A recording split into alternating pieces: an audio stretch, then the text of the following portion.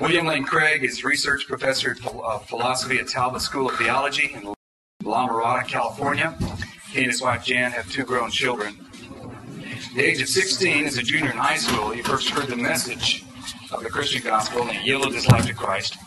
Dr. Craig pursued his undergraduate studies at Wheaton College and graduate studies at Trinity Evangelical Divinity School, the University of Birmingham in England. He got his PhD there. He got his second PhD at the University of Munich in Germany. From 1980 to 86, he taught philosophy of religion at Trinity, during which time he and Jan started their family. In 1987, they moved to Brussels, Belgium, where Dr. Craig pursued research at the University of Louvain until assuming his position at Talbot in 1994. He's authored or edited over 30 books. He's known for his work on the resurrection of Jesus, the historical evidence for the resurrection of Jesus, or the Kalam cosmological argument, which is fascinating.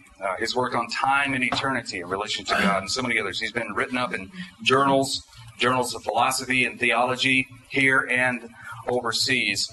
And if you were in the service, I'll say this, and we'll bring on Dr. Craig. If you were in the service today, you had an opportunity to worship with all your heart and with your soul and with your strength.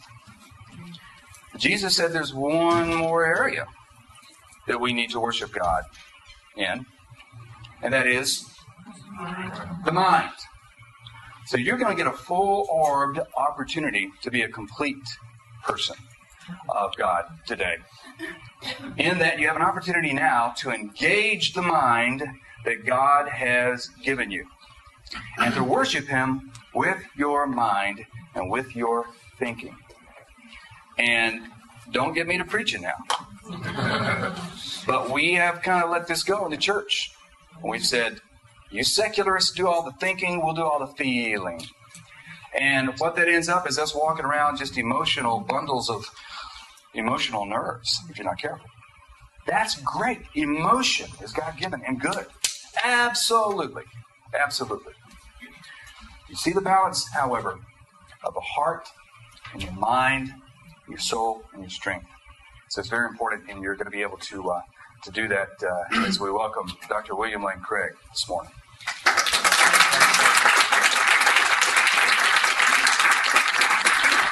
Thank you. It's great to be with you. And could I ask Kevin if we might have this whiteboard brought up here so I can use that?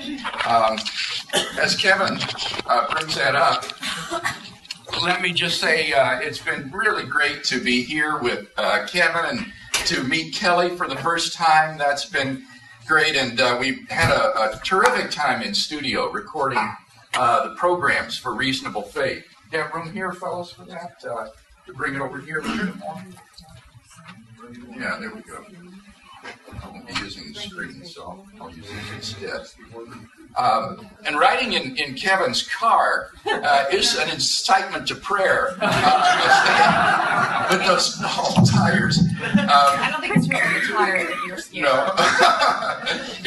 It's sort of a living illustration of the second law of thermodynamics. I think we should nickname the car entropy. But today, maybe I don't need this mic. What do you think? Oops. It's coming apart anyway. Kevin's asked me to talk about the question of meaning, morals, and the existence of God. And so that's what we'll do, and then take your questions and discuss this as we look at it together. I want to begin by asking you to think for a moment about a question. And this is the question. Can we be good without God? Can we be good without God? Now, at first blush, even to ask this question might arouse anger in certain people because the answer would seem so obvious that it would arouse indignation. Christians certainly think that God is a source of moral strength that helps us to live lives that would be better than lives that we would have lived without Him. But it would seem to be arrogant and immoral to claim that non-Christians don't often also lead good moral lives. In fact, sometimes lives that put our own to shame. But wait a minute. The question wasn't, can we be good without belief in God? The question was, can we be good without God? And there's a difference. When we ask that question, we're posing in a provocative way a question about the basis of moral values. Are the values that we hold dear and guide our lives by just conventions akin to driving on the left-hand versus right-hand side of the road? Or are they perhaps just expressions of personal preference, like having a taste for certain foods or certain types of cheesecake rather than others? Or are moral values objective and binding independently of what we think about them? And if they are, what is their foundation? Well, many philosophers think that morality provides a good argument for the existence of God as a foundation for moral values and duties. I myself rather stumbled into the moral argument through the back door.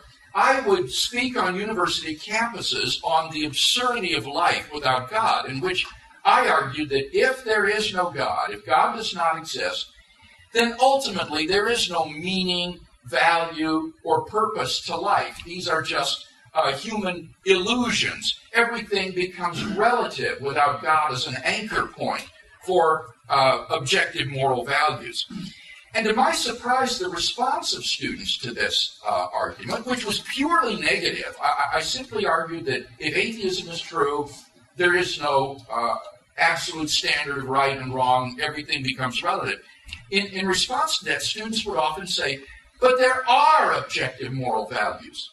There are some things that are right and wrong in a real way. Now, what the students said didn't refute in any way what I was claiming. Actually, what they had done instead was to supply for me a missing premise in an argument for the existence of God. For we can now argue in the following way. Number one, if God does not exist,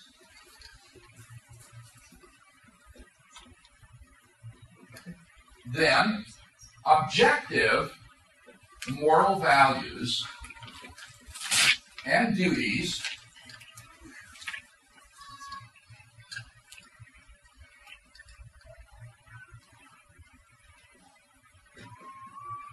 do not exist.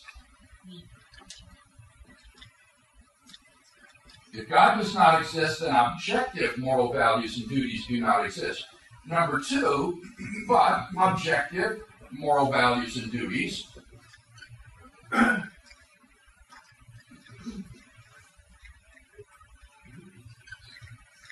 do exist.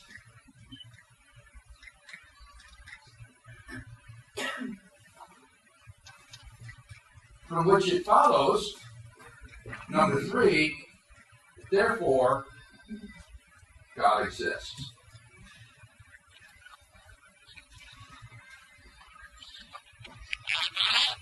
I was arguing in my lecture for the truth of the first premise. If God does not exist, then objective moral values and duties do not exist. The students were responding, number two, but objective moral values and duties do exist. From which it follows logically and inescapably, therefore, God exists. Now, this is a logically airtight argument. If 1 and 2 are true, then 3 follows by logical necessity. It's unavoidable. So this is a very simple little argument. It's easy to memorize, and therefore easy to share with an unbeliever. Now, without asking about the truth of 1 or 2, let me just ask, is there any question about the form of this argument? Do you understand why this conclusion number 3 follows logically from 1 and 2? Is there any question about the logical form of the argument before we go ahead? Yes? Is this a modus tollens form? Yes, that's right. This has the logical form P implies Q, not Q, therefore not P, which is a logical inference form. So that if you have P implies Q and not Q, then it follows that not P. That would be putting it into symbolic form. Any other question about the logic of the argument. Now, why that is important is that it means that you can only deny the conclusion by denying one of the two premises. If you think the conclusion is false, you have to deny one or two. Otherwise, the conclusion is unavoidable, logically. But which one to deny? What makes this argument so powerful is that students tend to believe both of these premises. On the one hand, they've been taught and have a terrible fear of imposing their values on anybody else. They've been taught you can't impose your moral values on someone else. And if there are objective moral values, well, then that means that some people are wrong, that their moral values are incorrect if they disagree with a person who has objective moral values. So they tend to agree with number one because they don't want to be thought to be intolerant and imposing their moral values on anybody else. On the other hand, they've also been instilled deeply with the values of tolerance, open-mindedness, fair play, love, and so forth. These are deeply held values by students today. In fact, they think that it is objectively, morally wrong for you to impose your values on someone else. That is morally wrong, objectively speaking. So they're deeply committed to number two. And what makes this argument so powerful, therefore, is that they tend to agree with both of these premises, which leads logically to the conclusion. And this can lead to some very strange conversations. I remember talking with one unbeliever about the moral argument, and he would jump back and forth between the premises successively. When we talked about premise one, he would agree with it and deny premise two. But then when we go to premise two, he would agree with it and deny premise one. And so we go back to premise one again, and he would agree with that again, but deny premise two. And so back and forth it went, with him unable to make up his mind. It would have been funny if it weren't so pitiful to see someone floundering in this way in a vain attempt to avoid the conclusion that God exists. So what I want to do now is to examine more closely each of these two premises, to give a defense of them, and then to ask what objections the non-believer might raise to them and how you can respond to them. So when we turn to premise one, if God does not exist, objective moral values and duties do not exist, there are some terms in this premise that need to be clarified. Notice that I distinguish between moral values and moral duties. What is the difference between those two? Well, moral values have to do with whether something is good or bad. Duties have to do with whether something is right or wrong. Values have to do with whether something is good or bad. Duties have to do with whether something is right or wrong. Now, you might think, well, that's the same thing, good and bad, right and wrong. Well, if you think about it, I think we can show you that they're not really the same thing at all. Duties have to do with obligation, what I am morally obliged to do, what I ought to do or ought not to do.